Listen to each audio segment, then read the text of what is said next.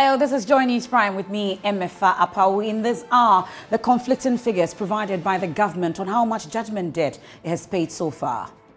Total, we have had no choice but to pay as much as 42% of the outstanding, which is about 283 million cedis, which is approximately 94 million cedis yearly. We have exclusive details from a Joy News RTI request, placing the figure at 125 million cedis, even though the finance minister had told Parliament nearly 300 million cedis has been paid as of July 2019. Also this evening, notorious Chinese Galamsey queen Aisha Huang, who was deported for engaging in illegal mining, resurfaces in Ghana under a new identity. President Akufo-Addo is hopeful Ghana will get an IMF program by the end of the year. Yes, that's our expectation as well. We're hoping to raise the money to do the adaptation. That's why we're here. More as we take you to the Netherlands for the update on the African Adaptation Summit focusing on climate change. And later, civil society groups hit the streets of Accra as they pile pressure on the Auditor General to exercise his power of surcharge and disallowance. Really, there's no sense in going to the IMF when in 1 year, what the irregularities amount to is more than what we are going to IMF for. That fund was available today. It will be able to build at least 160 primary schools. We're digging now, and this evening, Finance Minister Ken Ofori-Atta on July 12, 2019, told Parliament government had since 2017 paid as much as 283 million cedis as judgment debt. A Joy News RTI request to the Finance Ministry places the figure since 2017 at 125 million cedis. Well, this raises questions about the accuracy of the data the Finance Ministry gave Parliament. Payment of judgment debt was topical prior to the 2016 polls, as then an opposition NPP listed such payments as examples of corruption. Our research desk correspondent Joseph Akable has more on this particular thorny issue. You would not be able to run away from the conclusion that this is a deliberate attempt across government to take people's money. And it's not just Wayome. It's not just Wayome. You look at Waterville, it is the same pattern. You look at the others, you can see a similar pattern. It cannot be inefficiency. Kweku decides to call it reckless. It cannot be recklessness. It is deliberate. It is deliberate. It goes beyond people just being reckless. The words of the NPP's Nana Komia on Newsfile on the Joy News channel. This was on August 2, 2014. At the time, the NDC, led by John Dramani Mahama, had come under intense pressure to retrieve some 51.2 million cedi judgment debt from businessman Alfred Wayome. A host of other judgment debt payments had equally become the subject of heated public discussions. B is interest on the sum from 2008. About this. No, listen. Listen. He's married to things which are not the same. No, I am talking about oranges. You are not talking about, because his question was that has the Supreme Court... He's not getting the drift. Let me finish, then you can challenge me. You are not the one. When I finish... It therefore came as no surprise that the subject found expression in the MPP's 2016 manifesto. Page 134.f provided as follows. Payments of dubious judgment debts and questionable settlements. The party promised as follows. The NPP will fight corruption head-on through preventive, detective, corrective and punitive actions. Our anti-corruption policy will be based on 3 key pillars: institutional reform, legislative reform, and attitudinal change or public education. The NPP has since taken over government. Joy News has been tracking the thorny issue of judgment debts. A right to information request was first sent to the Office of the Attorney General and Minister of Justice. The office responded that the appropriate place to obtain this information was the Finance Ministry. A subsequent request was therefore sent to the Finance Ministry, where the information was provided. Information from the Finance Ministry reveals that government has since 2017 paid judgment debts totaling 125 million cedis. The highest judgment debt was paid in 2018. An amount of 30.9 million cedis was paid to Jubilee Tractors and Assembly Plants Limited. This arose from a case filed against the National Security Council. In 2017, an amount of 29.5 million cedis was paid NDK Financial Services. The reasons for these payments was not stated, and Joy News has been unsuccessful in attempts to unravel it. A close comparison of the various years shows that the highest amount paid since the NPP government took over was in 2017, when payments totaled 54 million cedis.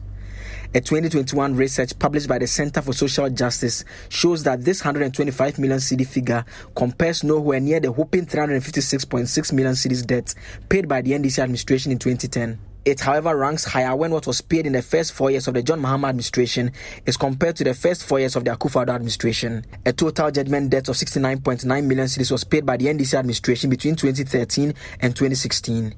President Akufo-Addo's government between 2017 and 2020 paid 120 of the 125 million cedis judgment debts paid so far. 2.8 million cedis judgment debts have so far been paid by government this year.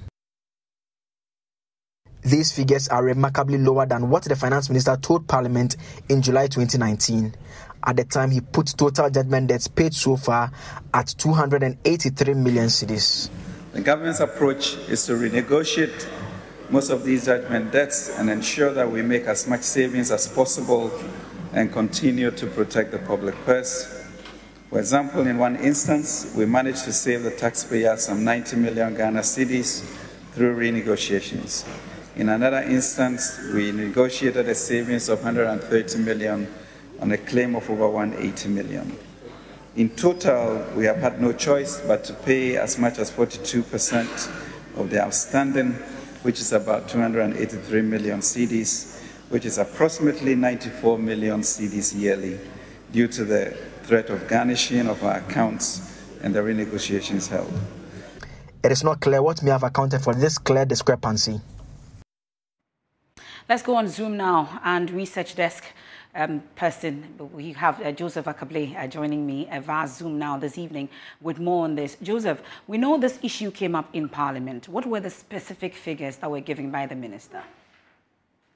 The minister specifically mentioned the amount of 283 million cedis. In fact, he described that payment as at July 2019 as being 40% of the claims that government had received. The claims were in excess of 400 million cedis, and he did make the point that in terms of their negotiations and attempting to defend some of those actions, it had come to the figure of 283 million cedis, which is what had been paid, and he put the average payment per year at about 94 million cedis. Okay, now we know this was in 2019, and it captured the period starting from 2017. We have figures on 2017 and 2019. What do we know?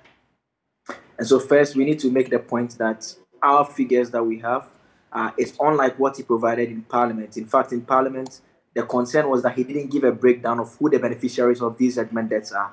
We have details of the beneficiaries of all the judgment debts paid from 2017 to 2022. And it comes to a total of 125.3 million cedis.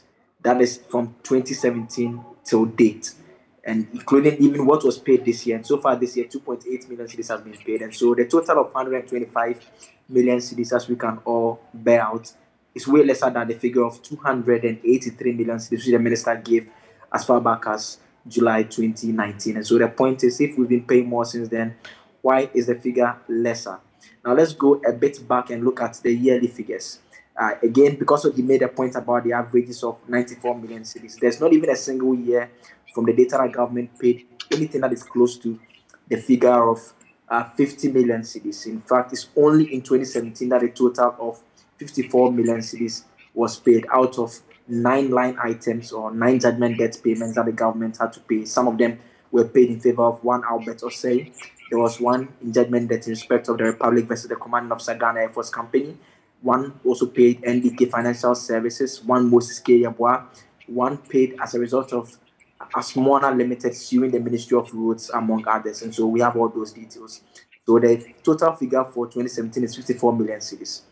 If you go to the figure in 2018, where you had 9 payments that were made, various line items, key amongst them is one that arose as a result of Jubilee Tractors and Assembly Plants Limited suing the National Security Council. The total payment of 30.9 million cedis was made in that one line item. But the total for that particular year, the whole of 2018, came to 35 million cedis. When we go over to 2019, out of 11 payment items, the total came to 13.9 million cedis. And note, MFI, it was in 2019 that the minister was speaking. And so even if you pick 2019, the 30 million, and go back to 35 million for 2018, and go back to 54 million for 2017 is nowhere near the 283 that the minister mentioned. So if we go on to add that of 2020, which comes to 2020 is the amount of 18.9 million cedis, and with that of 2022 being 2.8 million cedis, we come to a total of 125.3 million cedis. Okay. We are still nowhere near the amount that was mentioned by the minister as far back as July 2019. Interesting details there, but Joseph, stay with me via Zoom. I have other issues I would want to delve deeper into with you, but let's stay on this issue shortly. And we have Emefa Apawu. He's with the Center for Social Justice. He also joins us via Zoom. Thank you very much for joining us, Emefa. So I know that this issue about judgment debt was very topical during the election period, but you've done some work, especially on judgment debt payments, spanning 20 years. Does it come as a surprise that since 2017, 125 million cedis have been paid? Yes, it comes as a big surprise. I mean, good evening to viewers. It comes as a very big surprise because if the minister has said something in Parliament and your own research is also pointing to a different figure, then it comes as a big surprise. That where do we turn to? Who do we believe? Is this the RTI? Is it what we at the Center for Social Justice got from the Auditor and Accountant General report? I mean, where do we turn to? So really, it's a surprise. And it means that somebody is not telling us the truth. Well, but I don't know what the suspicion could be and what the challenge could be in terms of the conflicting figures that we're getting. But I would want to test your pulse on what exactly you make of this particular conflicting figures. What does it say to you? I mean, I would not want to assume anything, but I mean, where we have politics of everything, where we have a financial crisis at the doorstep of the country, and where one would want to put things in a way that everything is all right, we only forget that things really, truth buried, shall surely rise. And that is the situation that we're seeing, because I don't think that the minister was conjecturing figures when he met Parliament and he said all what he said. So it is just a matter of time that we have the truth at hand. So what the next thing we'll ask is, now the minister has told Parliament a different thing, RTI has given a different figure.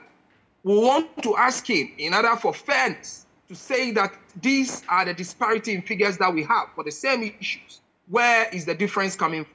Let's hear from him. Then we can have a balanced view of things. So for you, the minister ought to answer further questions on this particular conflicting figure. But there are those who also have the concern about, looks like there's a cartel when it comes to this particular judgment debt issue, for which reason it becomes very topical when it becomes a political campaigning amongst others. Going forward, what ought to be the way for you? I mean, what ought to be the way is that we have to be very careful with our eyes and ears widely open to find out the reasons that causes judgment debts. Okay, if there is the assumption that there is a cartel, which means that those people are known. I mean, for instance, the research by Mr. Kable points out to the beneficiaries of those judgment debts. Who are they? Once we can find them, that means that we can question them. Let's put them to strict questioning. And let's find out where the document that supports whatever is purported to have done, where are those documents? And I'm saying that if there are ways that we can get to the bottom of matters, then we have to do it. We cannot leave the AG's office out of this, because every judgment that, every contract that the state goes into, it involves the Attorney General's office. And I've read where the Attorney General is telling us that they are prosecuting over 850 million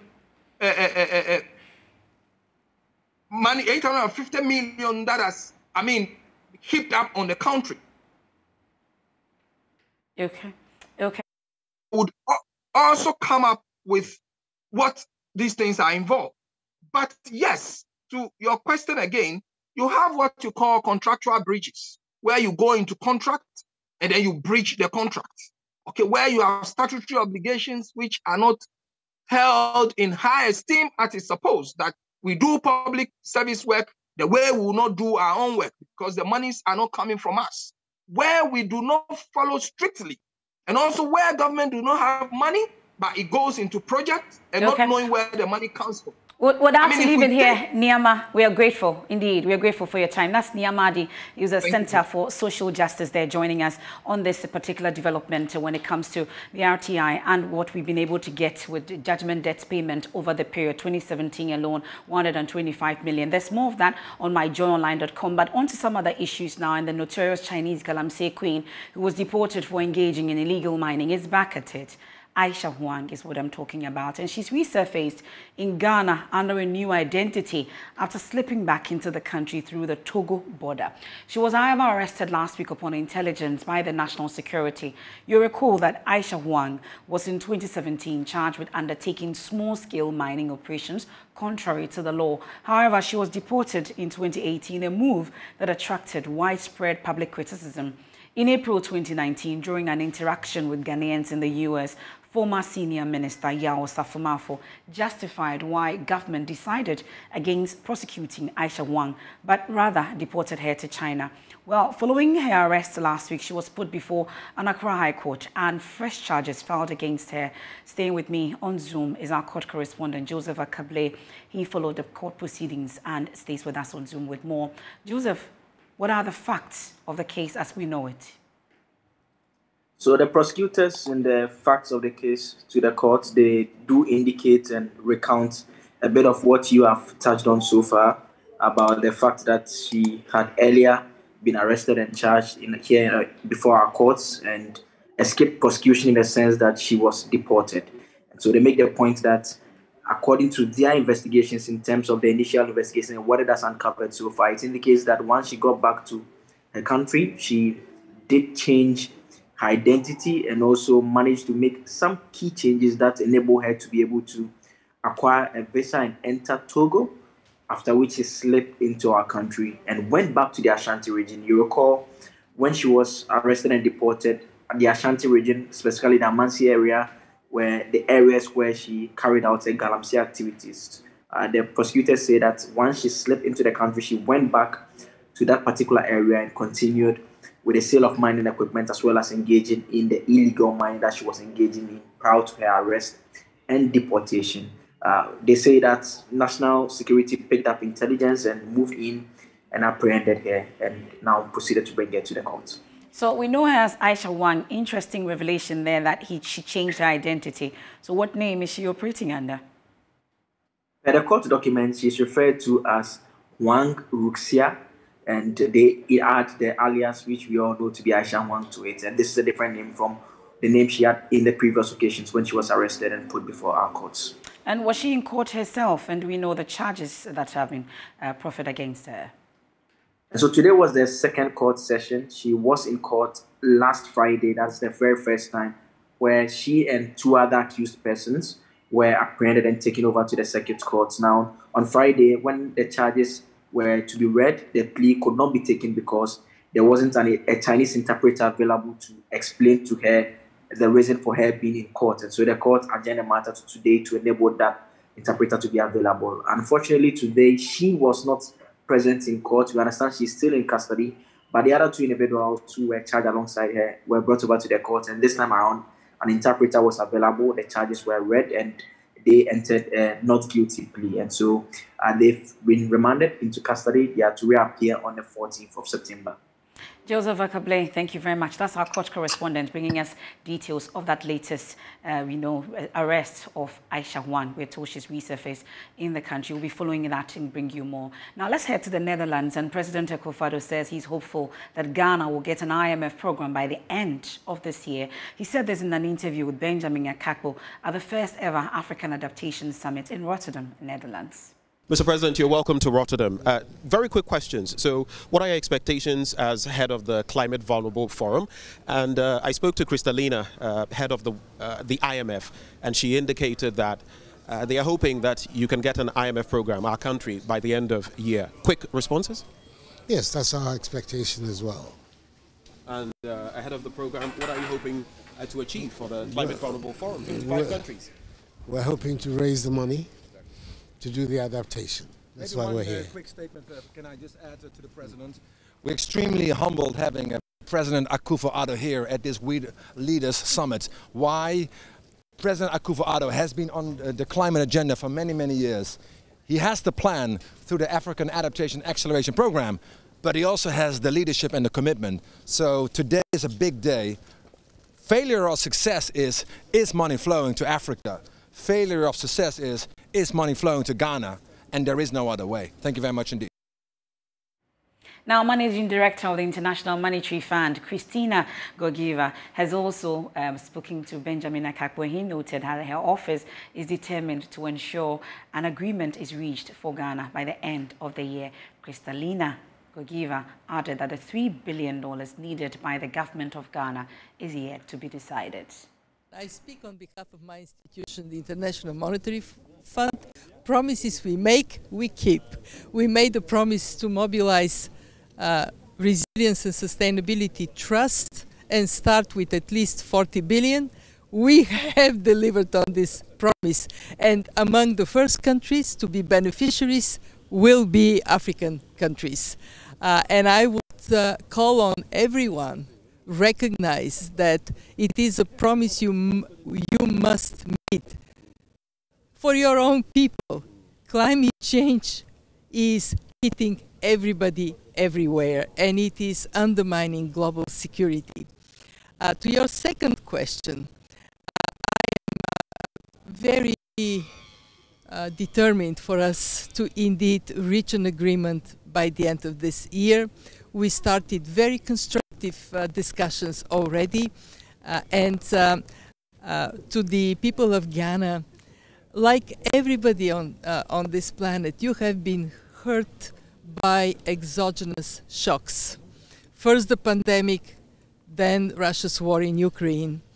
And that we need to realize is not because of bad policies in the country, but because of this combination of shocks. And therefore, we have to support Ghana because you're a member, you're a strong country, you have fantastic people, but also we have to support Ghana because your strength contributes to the strength of your neighbors. It contributes to a stronger world. We asked for 1.5 billion initially. Now they're asking for 3 billion. Will we get it? Let's go through the discussions and then we will know. Thank you so much, madam. Thank you. Welcome back, and thanks for staying with us here on the Joy News Prime. And this evening, Office of the Auditor General has agreed to meet CSOs to discuss ways to go after individuals and organizations cited for the financial infractions in excess of 60 million cedis. Now, this comes after the CSOs picketed the Auditor General's office to issue surcharges in accordance with the Constitution. In 2021, the Auditor General, Johnson Ekuamo-Esiedu, issued only one surcharge. The groups have been piling pressure on the AG to do more, with a promise to go the full length of the law should he fail to recover public funds that have been misappropriated. My colleague Michael Ashali was there. Here's his report. The protest is organized by the Citizens Coalition. First, as the rain threatened to disperse the crowd, protesters were also barred from converging at the Ifua Sutherland Park. We are having difficulty with the security man here. He says he's been given instruction that we don't have the appropriate permission or whatever to converge here, so they shouldn't allow us in. But they were determined, ready to picket the Auditor General's office. According to them, the Auditor General's refusal to issue surcharges is harming the state. In 2021 alone, financial irregularities by state institutions amounted to 17.4 billion cedis. Executive Director of Africa Education Watch Kofi Asari says the Auditor General, Johnson Esiedu, must do more than just produce reports. In 2020 alone, more than 80 million Ghana cedis of funds in the education sector were a subject of misapplication and irregularities.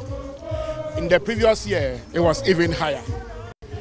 The point is that we can't continue pouring water in a leaking basket if we really aim to provide quality basic education and secondary education for every Ghanaian child. Hold the persons responsible for the financial irregularities to account. And those that must refund to the state, let them refund to the state. Otherwise, these funds, shortly, if they are recovered, what would it mean for the educational space? If the 18 billion Ghana cedis and over that went into financial irregularities, okay, if that fund was available today, it will be able to build at least 160 primary schools. Let me tell you one thing. There are 5,000 schools today taking place under trees in Ghana. And there are 4,000 primary schools that do not have a junior high school. The Citizens Coalition is planning to drag the Auditor General to court if he fails to issue surcharges. Adam Senanu is an anti-corruption campaigner. Really, there's no sense in going to the IMF when in 1 year, what the irregularities amount to is more than what we are going to the IMF for. So what's the logic? 17 billion in 2021, and you're going to the IMF for about 16 billion. It doesn't make sense. When you fail to obey what the Supreme Court ruling says, you can be taken to court and you can be jailed for that. So again, he's moving us to a point where we'll be forced to go back to court to cite him of contempt of the Supreme Court, which then will lead to sanctions on him. So it's not just we are giving him a red flag. This is a red flag. Though they were prevented from picketing the office of the Auditor General, the group marched from the Children's Park to the Blaster Square, where the Deputy Auditor General, Lawrence Ayagiba, met and received their petition on behalf of the office. I acknowledge receipt of this petition on behalf of the Auditor General and the Audit Service. You know, I want to thank you for coming and the peaceful manner in which you have exhibited this demonstration. We want to assure you that we as Ghana Audit Service acknowledge and in fact agree to all what you are doing. We have a common goal that we need to fight to make sure that every city is accounted for. Exactly. That is why we have actually exposed and publicized our reports. We have agreed with management for another meeting somewhere on Friday where we'll sit down and agree on the way forward. So on behalf of the Auditor General and on behalf of every Ghanaian, I want to thank you for drawing our attention to this and to assure you that all the concerns that you have raised will be addressed.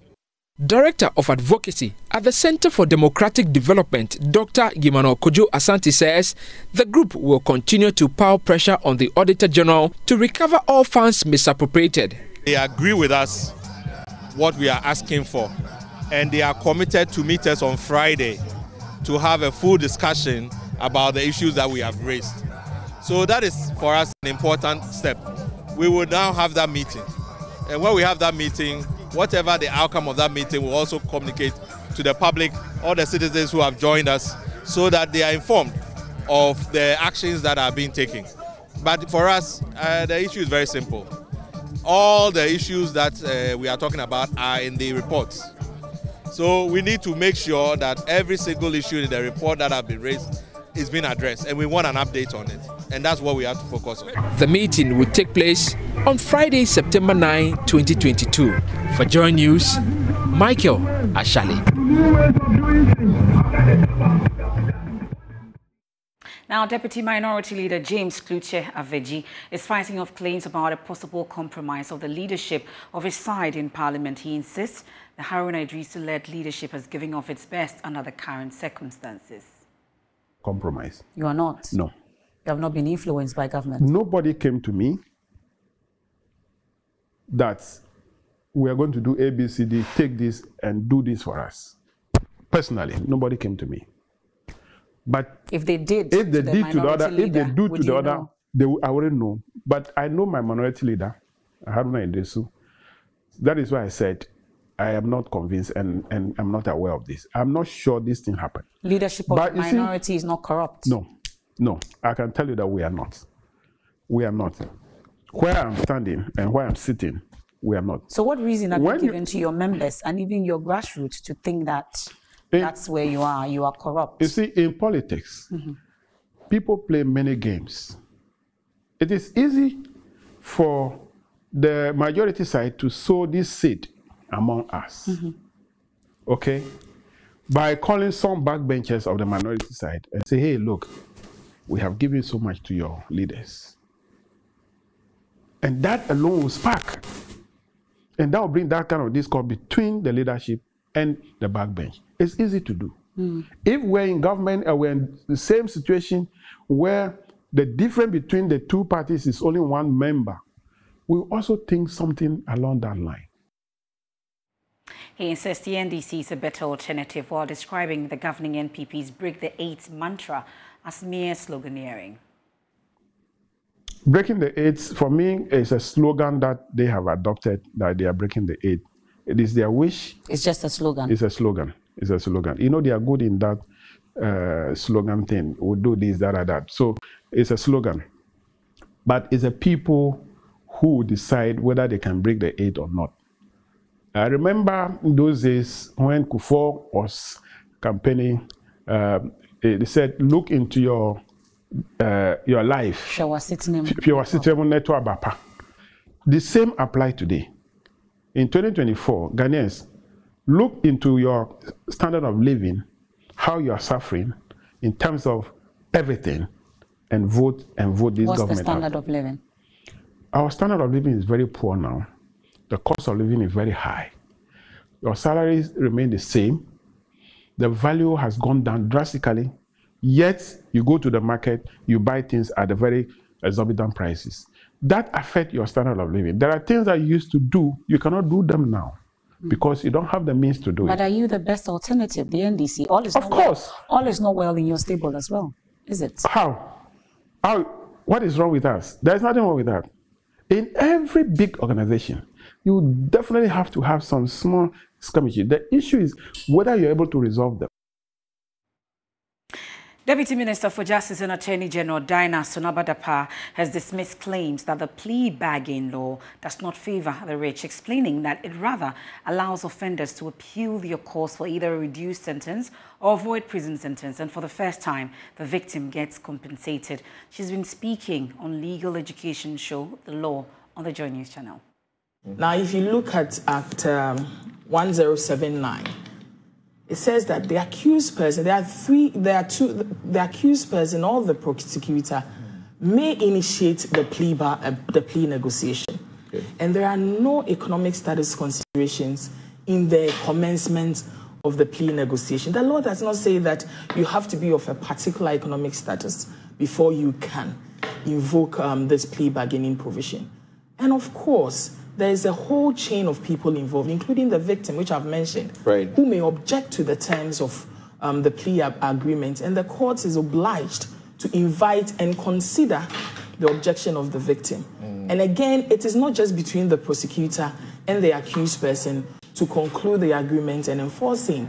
The court may also decide to reject the plea agreement. And so, again, empirically, I say that I find no basis for that assertion that plea bargaining is for the rich. She gives further details about the critical role the victim plays in the process of getting justice with this new law. Restorative justice basically includes the victim in the whole process of the criminal justice delivery system.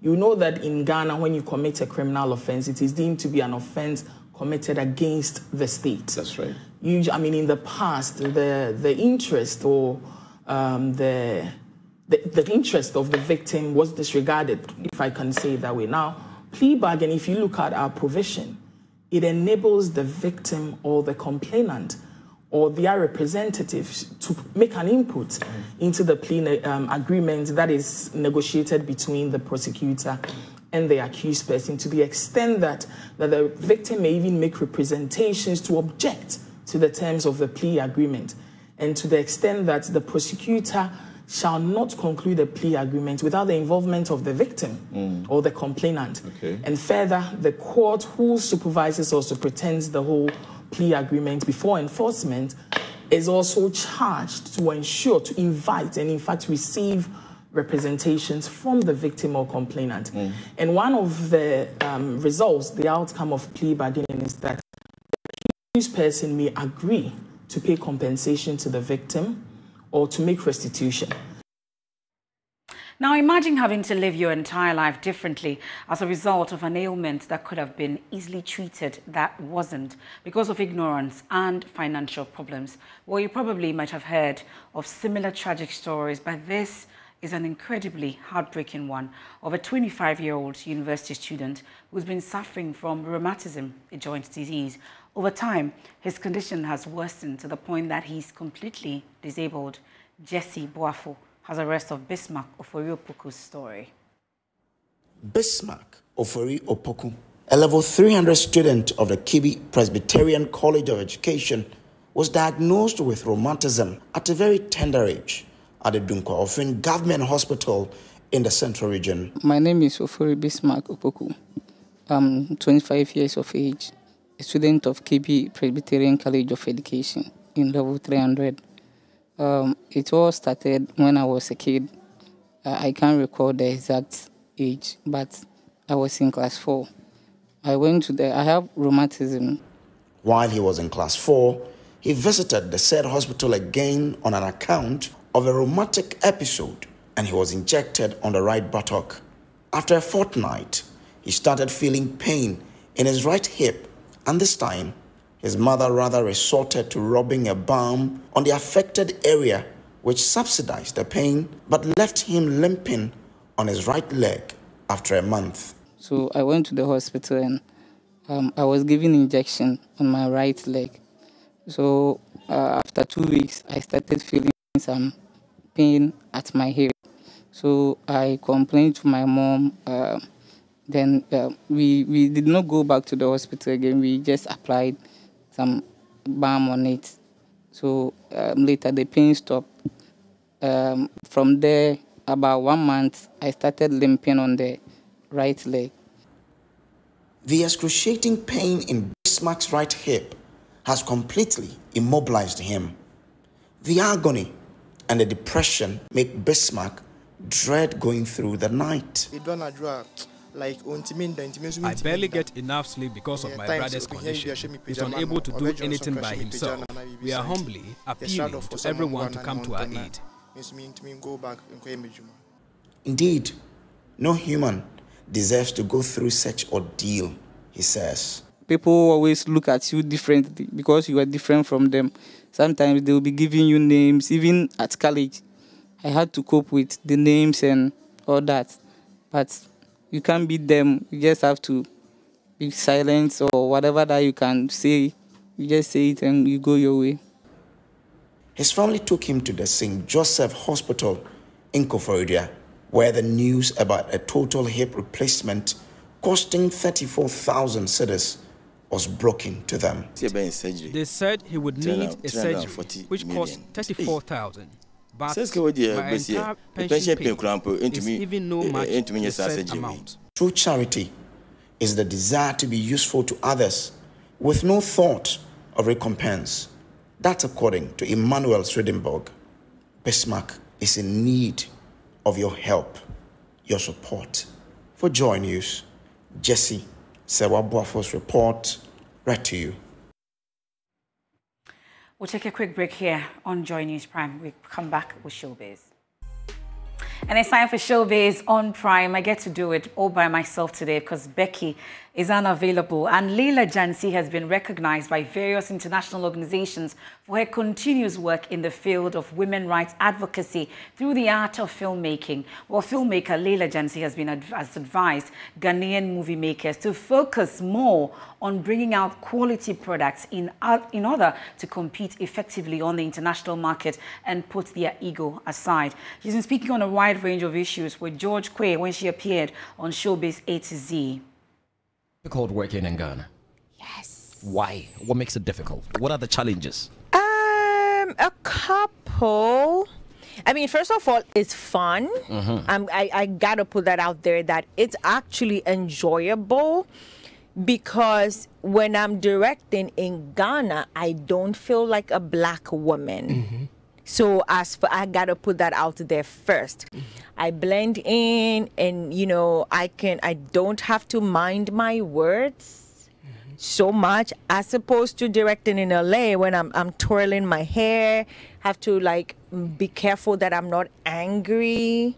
You know, there are more restrictions. I'm more aware of myself when I direct, you know, in America. What, you cannot be angry when you're directing? I mean, a black woman, we have so many walls that are built for us, that we don't build. Like, once you raise your voice, you're aggressive. Oh, wow. Exactly. So, even, I mean, I remember when I was working on Where Children Play, my DP, who was like my friend, he was my friend, and he said that. So I set up a shot, and then he looked at me, I was like, Layla, you know what? For a girl, you're really smart. I'm like, that is not a compliment. But he thought, he's Italian. What does he know? He thought he gave me a compliment. But it was not a compliment. And later I'm like, Pete, that was not a compliment. That's it for Showbiz here on Joy News Prime. I am Emefa Apawu. There's more news when you log on to myjoyonline.com. That'll be all for tonight's edition of Joy News Prime. At the top of the hour 8, Beverly Broom has 30 minutes of Joy Business with you. Please do stay.